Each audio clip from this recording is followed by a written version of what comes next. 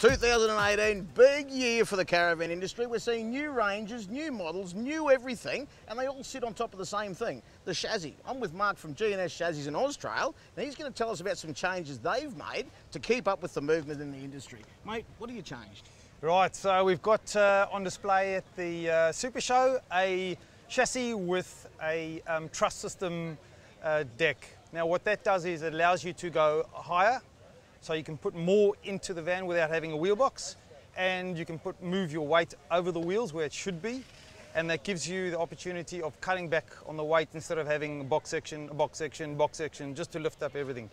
All right, mate, so explain that to me in Macca terms. Right, so on this particular design, you want to get the floor above the wheels. So instead of going a 6-inch box section, another 6-inch box section, and a 4-inch or a 2-inch, you go 3-inch with a space in between and supports, and another 3 at the bottom.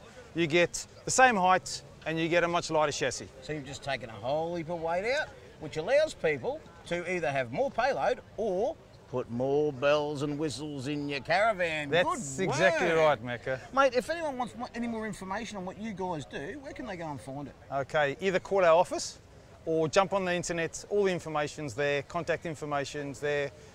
www.gnschassis.com.au. There you go. 3 boxes and a big deck.